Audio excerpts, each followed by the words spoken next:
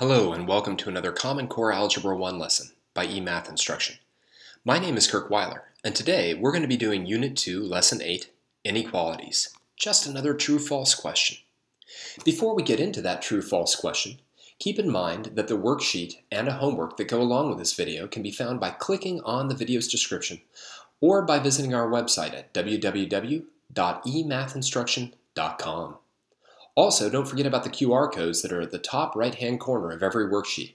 Use your smartphone or a tablet to scan that code and take you right to this and other videos. Great. Let's begin. One of the things that we're going to work a lot with in mathematics throughout the years are inequalities. Now, just like equations, inequalities can be either true, false, or open. You can't determine them. That's, of course, if we have variables that we don't know. But before we get into anything more complicated, what we really have to make sure of is that you can interpret inequality symbols. So here's what I'd like you to do as a little bit of a warm-up. I would like you to pause the video and take not too much time, hopefully about 2 minutes, to tell me whether each of the following is either true or false. Do that now. All right, let's go through them. Letter A. 7 is greater than 3. Well, that's absolutely true. Letter B. 0 is less than 10. That's certainly true. Letter C. 9 is greater than 12. Oh, no, that's definitely false. Letter D. 4 is less than or equal to 4. Well, it's equal to 4, so yeah, that's true. It's either less than 4, it's equal to 4, and it's equal to 4, so yeah, that's true. 2 is greater than or equal to 7. No, it's neither of those things, so that's false. 3.5 is less than or equal to 4.2. Well, sure it is, because it's less than 4.2, so that's true. 256 is greater than 312. No, it's not, that's false. 1,978 is less than or equal to 2,042. Yeah, that's true, because it's less than. All right. Hopefully, you got all of those right. It's really important that you have that down.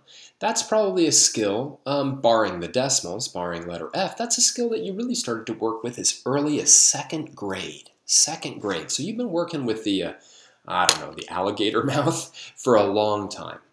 So make sure that you can really read those symbols properly. Okay? Pause the video now if you need to, because I'm clearing out the text. Okay, here it goes. Let's move on. Now, this is going to be a little bit trickier. Once negative numbers come in, it's tough. So exercise 2 says, consider the statement -8 is less than 4. Do you think this is true or false? Why? And then which is the correct truth value and why? So, pause the video now and really think about this. Don't look it up on the web. Don't do anything like that. Just think about what you remember, what your gut tells you. Is -8 less than 4?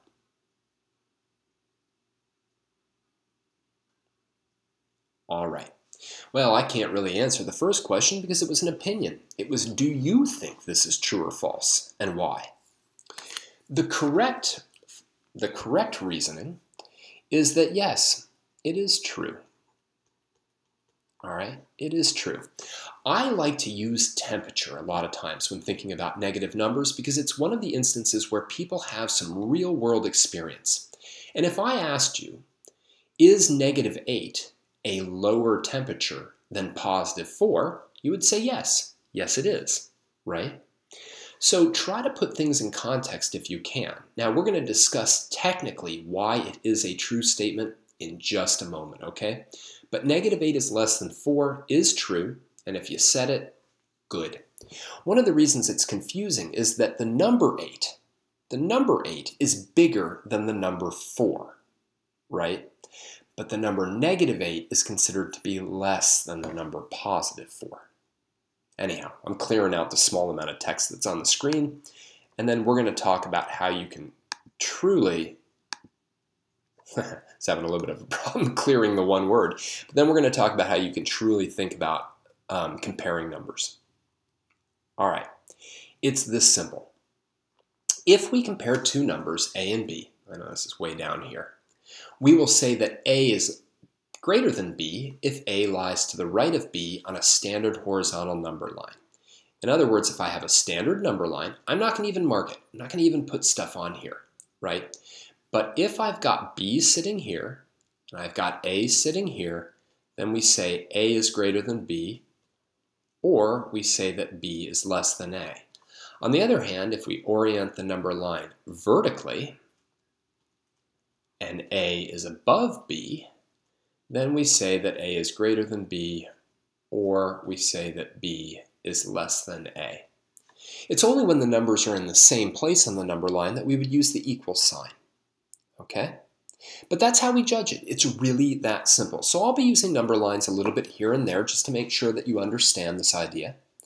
They're really especially helpful when you're comparing a negative to a positive, and they're really helpful when you compare two negatives to one another. That's probably the trickiest thing, right? So, I mean, if I'm looking at something like -3 and -5, let's say, right? If you think about this on a number line, you'd have 0, 1, 2, there's my -3, 4, 5, there's my -5, right? Then we would say that -3 is greater than -5 because it lies to the right of it. Okay? So it's very, very important. Let me clear this out. Copy down anything you need to. Okay. Let's do some problems. Give the truth values for each of the following statements. Draw a number line to support your work. Okay, let's do the first one together. The first one says 3 is greater than -4. Well, if I had a little number line, right, this would be 0. 3 would be right here. Put a big dot there. And -4 would be right there. All right? So, is 3 greater than -4? Well, that's absolutely true. Why? Because 3 lies to the right of -4. 3 lies to the right of -4. Okay? So I'd like you to pause the video right now and think about letter B and letter C. Okay? All right, let's take a look. Letter B says -5 is greater than -3. Well, let me put the 0 here. 1, 2, 3. There's my -3. 4, 5. There's my -5. Why did I choose these two before? Well, if -5 was greater than -3, it would lie to the right of it. It doesn't. It lies to the left of it, and therefore that is a false statement. 0 is greater than -6. Well, if I draw a little number line, and I put, let's say 0 here, 1, 2, 3, 4, 5, 6, -6 here, there's my 0, there's my -6. Since 0 lies to the right of -6, it is larger, it is greater than it. So that is also true. All right, that's one that really throws people off. People think, oh, 0. 0 is the smallest number that there is. 0 is not bigger than anything. But that's not true. 0 is in fact greater than all of the negative numbers, right? All of the negative numbers, and likewise it's smaller than all of the positive numbers. Okay, so always go back to those number lines if you need to. Numbers that lie to the right of other numbers are greater than them, and it's that simple. Okay, let me clear this out. I also think that the temperature just works great. So if you think about 0 degrees versus -6 degrees, -6 is definitely lower than 0. All right, moving on. Now that we can compare two numbers, we can now determine whether or not an inequality with algebraic expressions in it is true or false for given values of x. So this is no different than when we determined whether equations were true or false based on various values of x. So let me do the first one with you, and then you can take it away from there. Let's see if this inequality is true or false for the given value of x. So we've done something like this before. What we're going to do is we're going to put that 10 in for x, wherever there's an x. All right. We want to now evaluate the left-hand expression and the right-hand expression. That'll be 3 times 8 greater than or equal to 20 plus 1. 3 times 8 is 24. 20 plus 1 is obviously 21. Is 24 greater than or equal to 21? Absolutely. That's true. All right. So what I'd like you to do now is pause the video and try the other 3 values and see if they make the inequality true or false. Please go ahead and pause the video now. All right. Let's go through them. Let's see. Speed it up a little bit now, since we have hopefully the general idea. I'm putting in 5 everywhere I see an x. I'm evaluating. 9 is greater than or equal to 11. That is most certainly false. It's neither greater than 11 nor equal to 11. Let's try 1. 3 times 1 minus 2, greater than or equal to 2 times 1 plus 1. Be careful here, 1 minus 2 is negative 1. 3 times negative 1 is negative 3. 3 is greater than or equal to negative 3. Well, no, right? Negative 3 lies to the left of 3 on the number line. It does not lie to the right of it, so that's going to be a big fat false. And let's do 7. 3 times 7 minus 2, greater than or equal to 2 times 7 plus 1. 3 times 5, greater than or equal to 14 plus 1. 15 is greater than or equal to 15. Let's pause for a second here. So greater than or equals to and less than or equal to fall into the category of what are known as or statements, also known as disjunctions, but that's a fancy word we don't really need to worry about right now. So because 15 is equal to 15, this actually makes this a true statement, right? Because one of the two things had to be true. Either 15 had to be greater than 15, which it's not because it doesn't lie right of itself, or it has to be equal to 15, meaning it lies on top of itself, which it does. So we can say that that is a true statement. Now this is really cool, right? I want you to understand. We can now very easily, as long as we understand arithmetic and order of operations, we can easily determine if an inequality is true or false for a particular value of x by simply substituting the value of x in and evaluating the 2 expressions on the left and right hand sides. All right, pause the video now if you need to, and then I'm going to clear out the text. Okay, here it goes. Next page. Oh, okay. So here we've got some more complicated expressions, and they do look a little bit ugly, but the same idea is true. All we're going to be doing is taking those various values of x, substituting them into the inequality, and determining if they're true or false. Since you already understand hopefully what to do, I'm going to ask you to pause the video now. I would say for upwards of 10 minutes, because some of them, especially letters C and D, take a little bit more work to actually just work through the arithmetic. But take up to 10 minutes and determine whether these are true or false. All right? Pause the video now, please.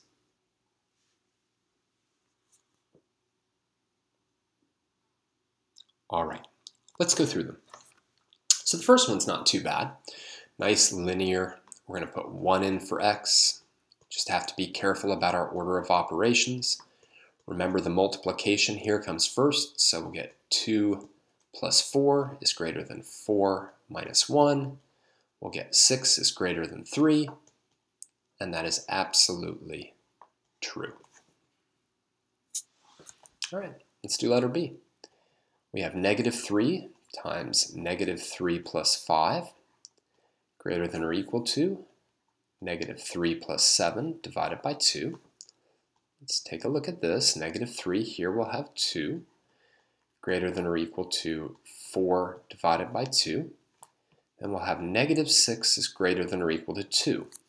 Now again, pause for a second on this. It would be easy to say true here because 6 is certainly greater than or equal to 2. But negative 6 is not greater than or equal to 2. So that's false. Right? Negative 6 lies to the left of 2 on the number line. Or if you want to use temperature, negative 6 is colder than positive 2. Okay. Now let's watch out here. Here we've got x squared. Real good idea to put that negative 2 in parentheses, especially if you're relying on your calculator to do some of the arithmetic. Plus it's just correct. Never hurts wherever there's an x to put parentheses around the input. Don't forget that a negative times a negative is a positive, so negative 2 squared is positive 4. Watch this. I have a negative times a negative is again a positive. Be careful. Be easy to say 12 there. It's positive 20. And then I get positive 1. Here we're going to have 5 times negative 2, which is negative 10. All right, 20 plus 4 plus 1 is 25, and it says 25 is less than 10. No, it's not. That's false. All right, last one. 2 times 5 minus 5 plus 1 divided by 3 is less than or equal to 5 minus 2 divided by 9. Let's just be careful. 5 minus 5 is 0. Less than or equal to 3 divided by 9. A little more work. 2 times 0 is 0. Maybe we should reduce this. Divide both sides by 3. 1/3. So we get 1/3 is less than or equal to 1/3. And that is a true statement because 1/3 is equal to 1/3. That's it. That's the whole story, right? To evaluate whether an inequality is true or false, we do exactly the same thing we do with an equation. This is going to eventually lead, I'm sure you expect, to understanding what it means to solve an inequality, i.e. to find all the values of x that make the inequality true. Just like when we solved an equation, we were looking for all the values of x that made the equation true. All right. Well, I'm going to clear out the text, so pause the video now if you need to. All right, here it goes. Let's wrap this lesson up. So today, we learned how to compare various numbers, especially using number lines and the idea of temperature. And we also determined ways of figuring out whether or not an inequality involving algebraic expressions is true or false by simply substituting in a value of x and determining the inequality truth value of the overall inequality. Boy, that was not very articulate there at the end. It's kind of hard to say it any other way. We're just trying to figure out whether or not a statement is true or false based on a value or values of x. All right, thank you for joining me for another Common Core Algebra 1 lesson by eMathInstruction. My name is Kirk Weiler, and until next time, keep thinking and keep solving problems.